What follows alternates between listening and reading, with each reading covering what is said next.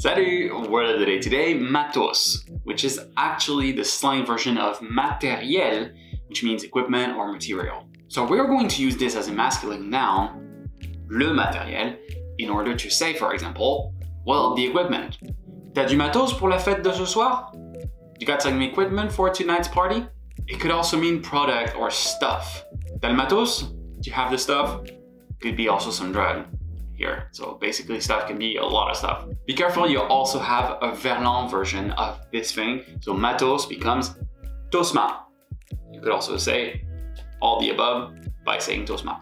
So there you go, word of the day, Matos. Feel free to leave me some suggestions in the comments below. Like and subscribe so you can see more of my stuff.